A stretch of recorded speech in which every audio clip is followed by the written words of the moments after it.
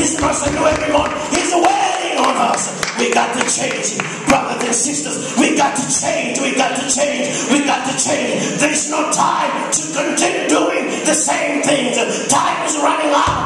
Sinners need somebody to pull them back to Christ. Hallelujah, somebody. Hallelujah. I said hallelujah. Hallelujah. Glory to God. Thank you, Jesus. Thank God for his mercy. Amen. I say thank God for his mercy. Amen. Amen. I say thank God for his mercy. I say thank God for his mercy. Thank you, Lord Jesus, for your mercy.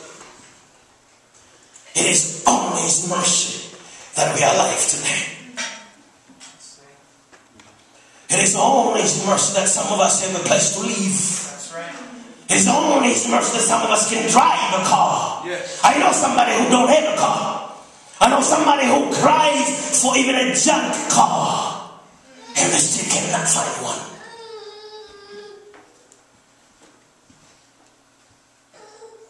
The mercies of God.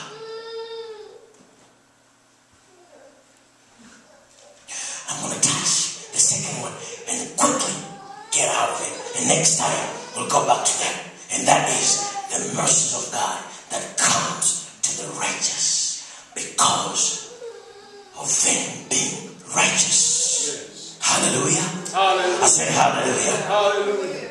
The book of Genesis chapter 39. I'm getting ready to finish.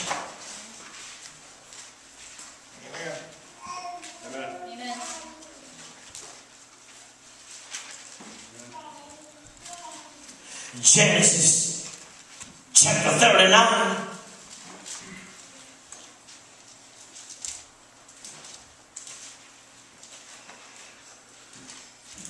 We're going to read from verse 6 all the way to 14.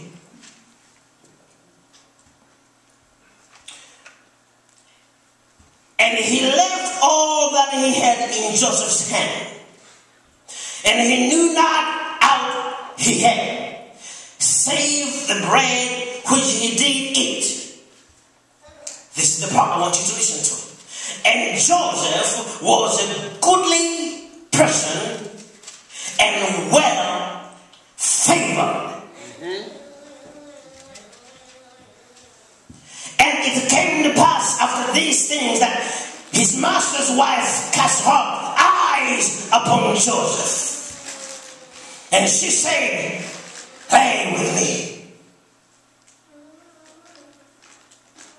She had her eyes rolling